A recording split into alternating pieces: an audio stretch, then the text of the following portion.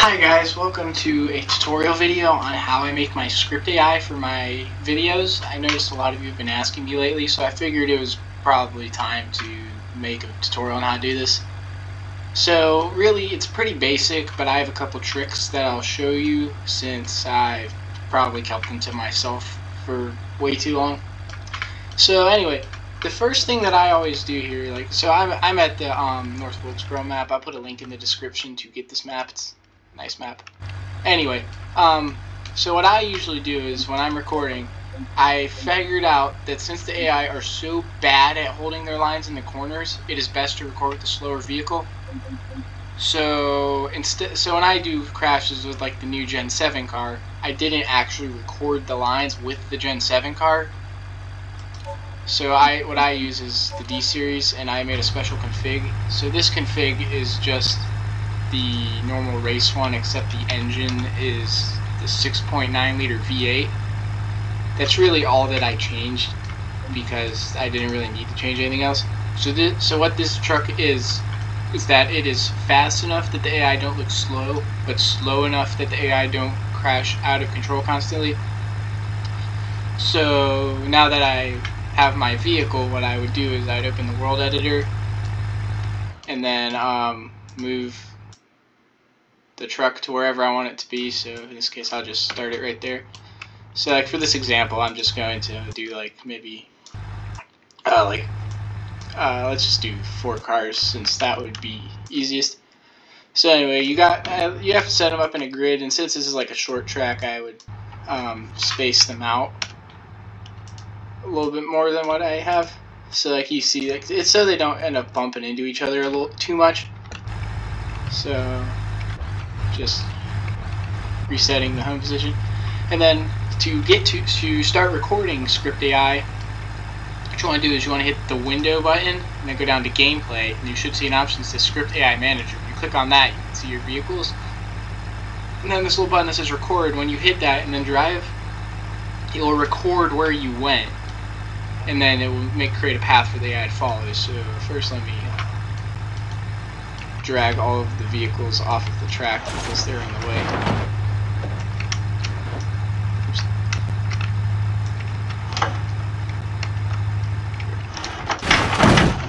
Sorry. This is the well, now that we've cleared the track, I'm going to reset your vehicle. I'm going to reset my steering wheel.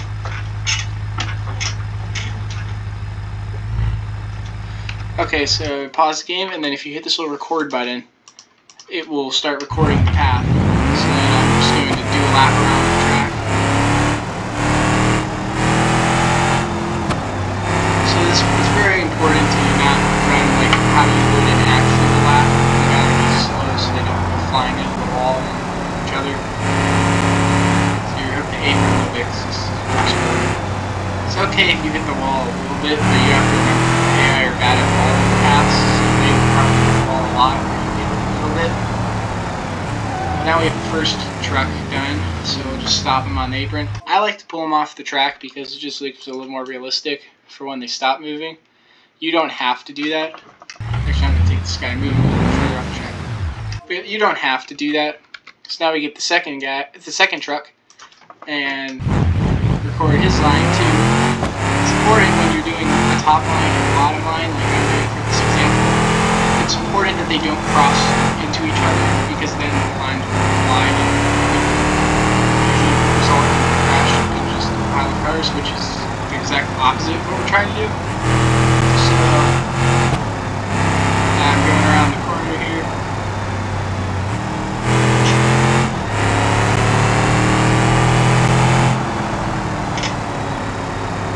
This part of the process is really just boring and not fun, but once you finish this, then you can get to the fun part of making crashes. So now we got the third truck here.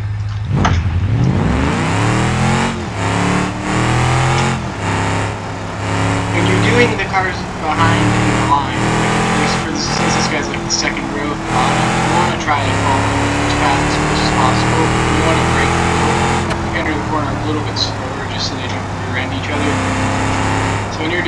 20 cars and 2 lines of 10 cars, it's important when you're doing like the 10th car in line to make sure he doesn't go flying in 10 times faster than yours, because that will just result in a crash, which is kind of the opposite of what you want when you're doing script AI, because you really want them to be not crashing into each other until you cause the crash, because then it'll be more realistic that way. So this is the 4th truck, so last one. Now this is a short track, so it's a little bit different than what I would do for a super speedway. So I might make a super speedway example later, or actually I'll do another example in this video too, just so I can cover all the bases. So yeah, now we're finishing this guy, just pulling him down to the bottom of the track. It doesn't really matter what you do once they're done. I just like to bring them to a stop because it's a little more realistic. So when you're done, what you should do is you should save it. So if you hit this little, honestly I don't know what that is, but if you hit that button, and then you can change the file name, you can save it. And so like when you hit this little file button, you can load up the saved recordings. So I saved mine as like Talladega, Spa, Daytona, Charlotte. Like that's just, I just save it to whatever track name it is. You don't have to do that, but it's just easier for me to find them later. Anyway, so now we're testing. So I hit that play button to test what I have done. So here we go. This will probably be bad because I'm going to do a lot of testing. So you see they're following the path I just recorded.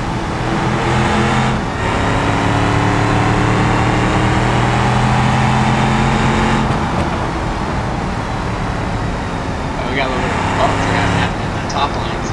That's part of why this is annoying and difficult. Crashing.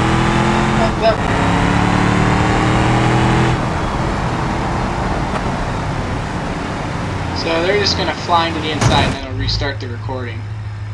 So that was, I'm going to shut them off now, but this is how I make my AI. So this is a short track example. I think I will do a super speedway just so you guys can see. So we'll do,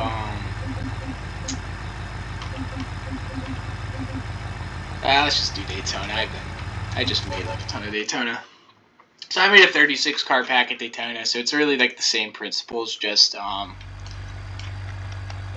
at Daytona. So let me get my truck where I want it. I like to, for super speedways, I like to start them in the tri-oval. I've seen people start them on the back stretch. Doesn't particularly matter, just personal preference, honestly. So I'm gonna find my truck again, and we'll do Ford again. So for super speedways, since you want them to be bumper to bumper in like a 3-wide pack, what I always do is I start them bumper to bumper like this, instead of spacing them like I would at like a short track or an intermediate. It really just makes it more realistic. So you see we got these guys, and I got to drag the other ones out of the way. Oops. This guy doesn't really want to move. So this is just pretty much the same. Oh, I moved all of them.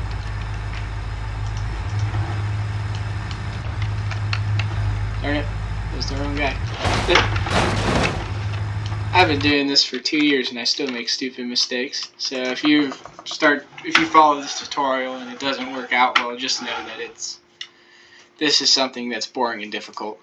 So anyway, now that I'm hitting the record button again, and we're going to go around, this is going to be on the bottom lane. So when you get to the longer tracks like this is when you're just going to be really boring.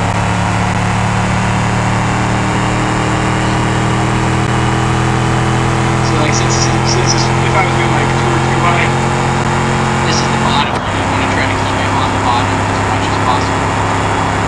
Just because in real life, when you survive, you go just to the bottom, flying up to the top.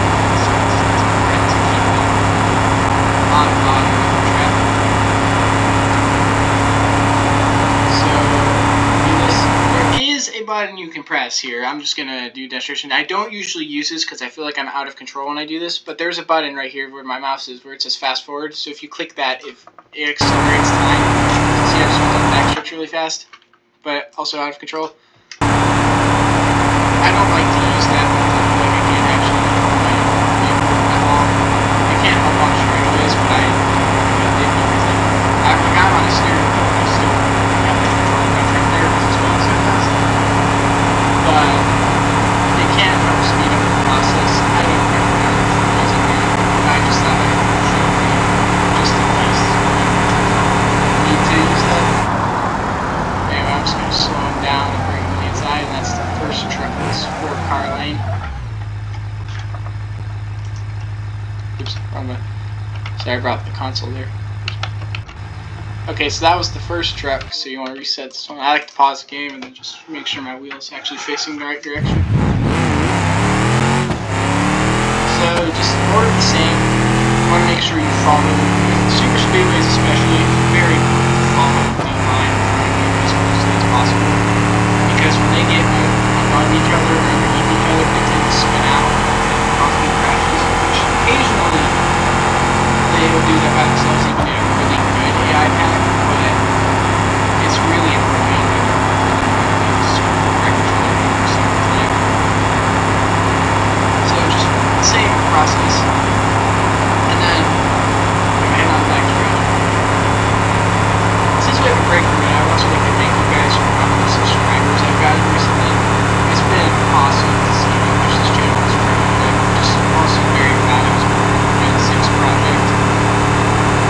And I just want to give all of you for support. It's been awesome. It's been 2 incredible years of doing YouTube, and I can't believe I was posting my 100th video today at the time of recording this, and I can't wait to see what's going on. I've met a lot of awesome people in the community, and I just can't believe how far we've come together. So I can't wait to see what the future holds for the channel and what the future holds for the community. So just thank you for all your support. So now you see we've crashed this guy to the bottom. I'm going to pause and hit the stop recording button. And then the third guy in line. As you can see, this gets very boring and tedious, especially when like this new Daytona. I just got I recorded a 36-car pack. It took forever. But since I'm using this as a truck, which is the slower vehicle thing, which I think is a big benefit for me, honestly, I think that this just helps. It reduces the amount of attempts I have to make because it kind of eliminates all of the crashing and spinning out that would cause if I actually was using Gen 6 or Gen 7 cars. But the thing about the beauty of the iPad is you can record the vehicle and then you can play it with any vehicles. So like I can follow a bunch of F1 cars on here and still follow the same path. But as you can see, it gets kind of sketchy going into turn 3, which if I was to actually say these, I would probably do that. But since this is just a tutorial, it's fine. They crash each other in turn 3, and you just see that. Okay. But now we finished the third guy, can we try it? So once you get good AI paths, then what I like to do is get down like the back stretch of turn 3 and drive wherever I want to crash in. And then I'll turn off one so I can take control of it and then drive it into another car, like turn fire, all sorts of stuff. Try to mix it up. I feel like I do a good job of that. But if you guys have any questions or suggestions for more tutorials like paint schemes or mods, since I've seen a lot of people have code that, I would definitely make more. Just I would have to. If you have any other ideas for tutorials on things that I do in the videos that you would like to learn how to do, please leave some comments because I can't really think of anything else off the top of my head.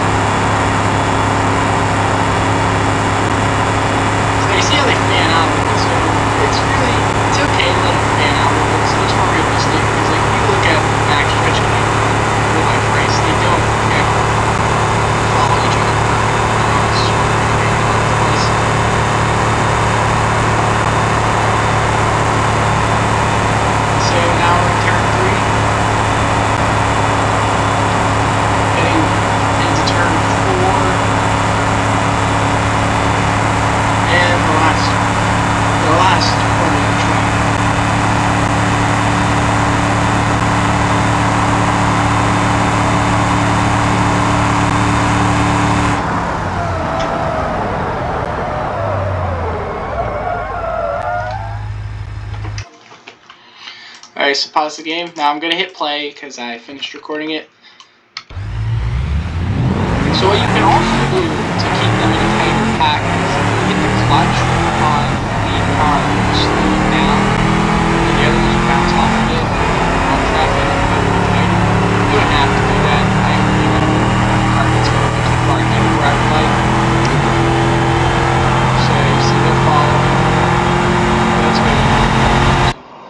I like this camera because I'm watching testing and see everybody. So you see they're following the path we've just made, and they're really swirly, kind of out of control, which is like real life. So yep, they're on the back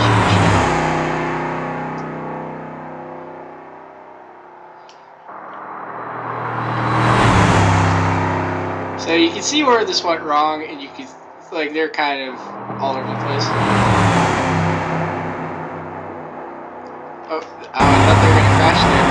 So you can see this is just important to test used. I would definitely recommend testing like halfway through the line. I have a line where it's like a 20 car game line, and it doesn't work, which is really aggravating, but just hardly.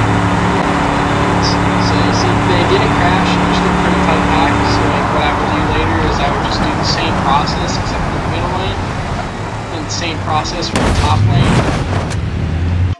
So there's a way to hit for it to stop looping the recording. If you hit if you hit more and then hit the button that says loop, it will stop looping the recording.